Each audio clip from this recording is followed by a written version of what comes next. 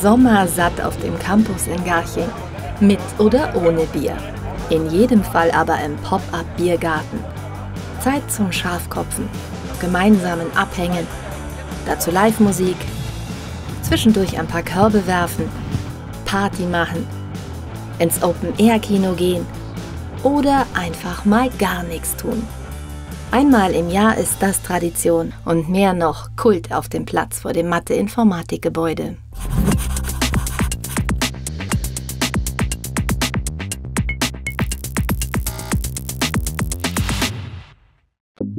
Das GARNIX ist Kult, weil wir von Studis für Studis sind, hier im Campus Garching richtig Leben reinbringen und endlich jetzt auch tatsächlich nach Corona mal wieder was stattfindet und die Leute so viel feiern wie noch nie. Also wir haben wirklich so eine super Woche und so viel Spaß und die Leute kommen vorbei, freuen sich, dass wir so was Großes aufbauen und freuen sich, dass hier am Campus Garching endlich wieder was los ist. Ich freue mich wie ein Honigkuchenpferd, dass es endlich wieder Veranstaltungen gibt. Es ist nochmal surrealer, dass wir das hier auf die Beine gestellt haben.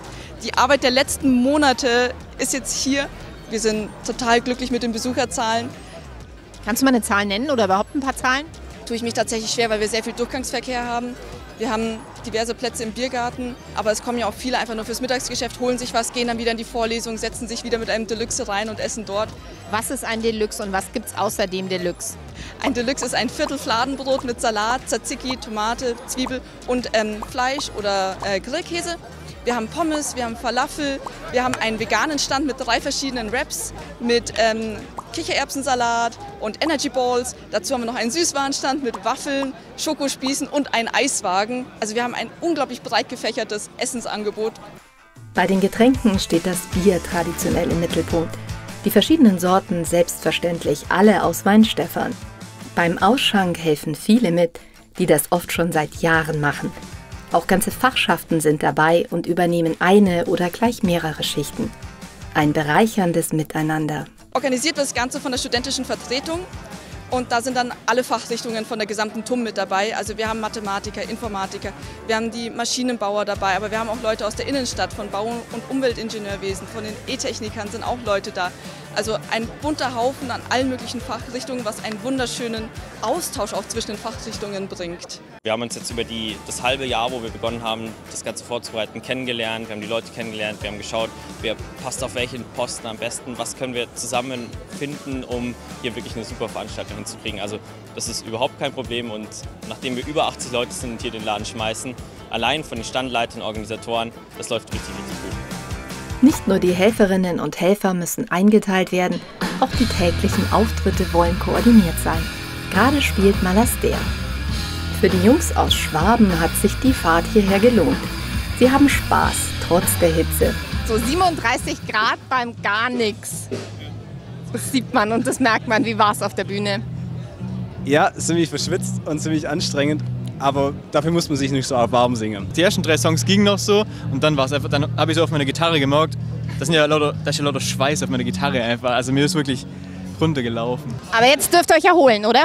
Genau, kühles Getränk genießen.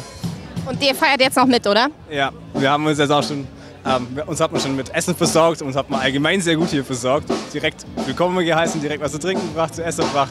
Also ein Rundum-Care-Paket. Und das wollen wir jetzt noch ein bisschen genießen. Ja, genießen ist das Stichwort. Feiern unter freiem Himmel bei einem spannenden Festivalprogramm.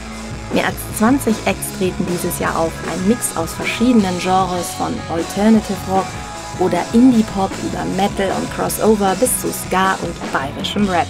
Alles dabei. Eine Brücke gibt es aber, die zugleich ein Must für alle Musikerinnen und Musiker ist. Regionalität.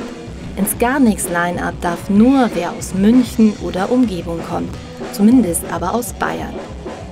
Wer schlussendlich dann auf der Bühne steht, wird gemeinschaftlich entschieden.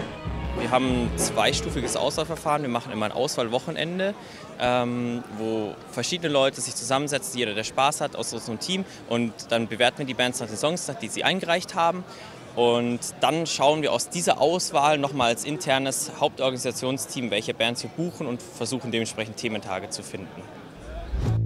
Dieses Konzept geht auf und kommt an.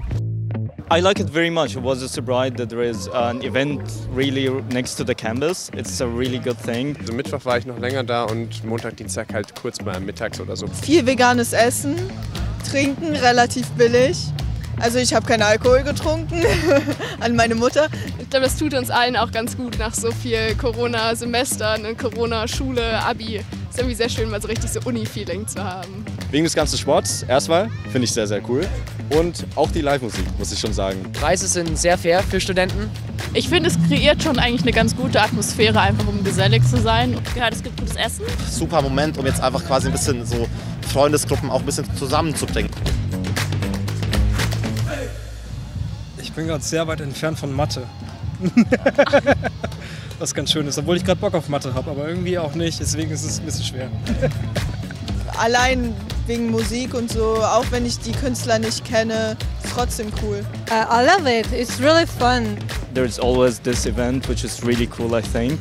Wenn ich halt so Leute jetzt mitnehme aus verschiedenen Ecken meines, sag ich mal, sozialen Kreises und sie sich dann gegenseitig kennenlernen, finde ich das auch unglaublich schön. Und ich glaube, dafür sind halt solche Sachen einfach unglaublich toll. Ja, ich finde Live-Musik halt sehr gut. Ja. Also das kriegt man nicht jedes Mal. Gerade wenn es jetzt nur auf einem Campus ist, finde ich sehr stark, dass es aufgebaut wurde und eben gespielt wird.